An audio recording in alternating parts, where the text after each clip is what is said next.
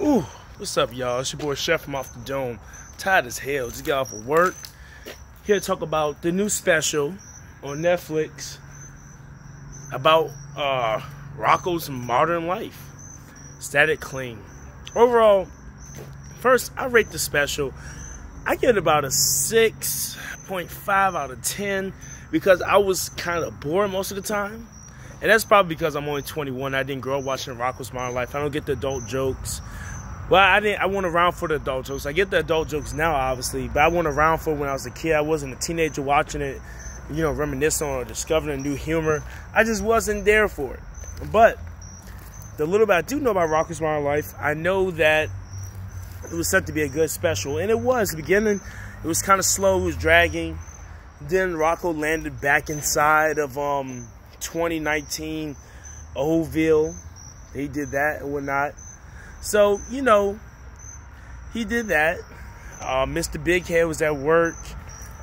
He was crunching his numbers. He didn't see when Rocko's shit went past it and made it go to 0, etc. And there's a couple of gems in the story, like when Mrs. Big Head comes back over, you get the overarching theme of her liking Rocko a little bit too much. Rocko can't get along with the change. It's a theme in the whole story is about change. Rocko doesn't like the change. Why? I forgot Filbert and the cow guy. I forgot that man's name.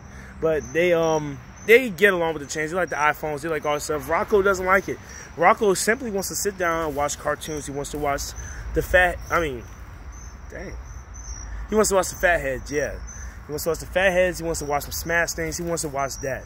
But the son, Ralph, he went away to go find himself. He's going to be important later on in the story when we jump to the end of this. But anyway, after Mr. Big Head didn't see that Rocko caused his financial downfall, but when Rocko went by and caused it go from $340 billion to 0, he turned it in, and over his lunch break, he found out that his company went bankrupt because of his crunching error. The whole town hated him. They were after him. His boss wanted to fire him. He actually did fire him, and people were threatening his life. They said he was going to turn his house into an unemployment office. Rocko only wanted to watch the Fatheads. So he said, let's just bring back the Fatheads. A lot of people will miss it. And then Mr. Big Head said, that's a genius idea. So they had to find an original creator, but the boss, he wanted to use these current writers who don't know anything about cartoons. They were going to be the ones to create it. But Rocko was like, no, let's go find Ralph. They searched all over the world, couldn't find a dude. Then they landed in the middle of a desert, and then Ralph was there with ice cream truck, had the Fathead icicle pops, and Filbert and the cow went over there, ate them, and Rocko was like trying to convince them to make the cartoon again. Ralph was like, nah, that's not my call no more. I'm making these ice pops like making the truck. Then Rocko said something about his family, saying how they would lose the house. Ralph had a flashback about how the memories of the house and how his mom and dad always loved and cherished him, even when he bit his dad's eye, so-called, he said, ouch, and they still loved and kissed and made up. So anyway, long story short, after that, he agreed to come to town. But before he went to town, here's the big shocker. Here's the thing that all the people are going to probably get crazy about or mad about. Ralph's like, no, call me Rachel. Because he turned into a transgender woman. And Rocko and all them, they were like, cool. So that was it for that. They were just like, cool. They didn't even question it. They said, cool. So she felt confident, went into town, went to go meet up with her dad. The dad was like, I have a son, not a daughter. He couldn't deal with the change. And I like the overarching theme of this. The episode came about change.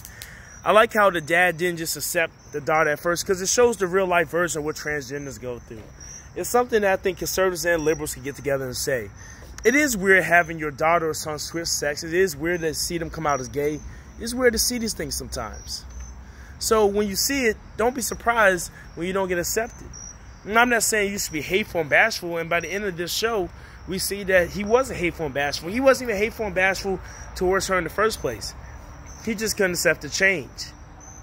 And it made Rachel go away.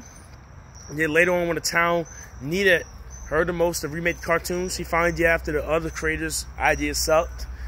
And Rocko didn't like the new cartoon because it wasn't the original slapstick style comedy it was. But it was one with a deeper message. And then it went back to his flashback when his father and mom, when he was little, and he bit the dad's eye, and the dad still said, oh, that's cute, and they loved each other and they hugged each other. that made the dad snap out of it and say, you know what, that's still my kid at the end of the day. And, you know, it was touching to see that he accepted him after all of these things. It's not as bad as people say it is. I've heard some people complain about the transgender messages, how they're forcing it down kids' throats. And I normally don't like that. But the way they did, I think, was pretty realistic. Let's say that. It's realistic. And plus, what kid is watching Rocko's Modern Life? I'm 21. I don't even remember it. I watched this guy saw it on Netflix. I always wanted to watch it, along with the Vader Zim special. Because apparently Nickelodeon wants to make money all of a sudden. But anyway, you know that majority of people watching this Rocko Modern Life special are from ages, probably, realistically, probably ages 26 to about 38. Because that's when these kids were teenagers. That's when adults watched it with their kids. That's when kids were growing up in the 90s actually watched it.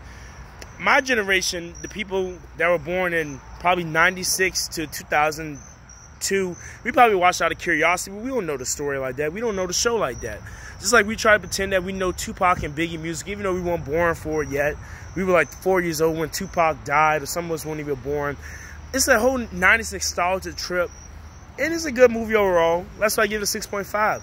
It was a couple of boring scenes in it. It was a couple of things I was lost on, but it had a good overall message, and it still has some funny spots in it, so it deserves that average rating. A little bit above average, if I say so myself.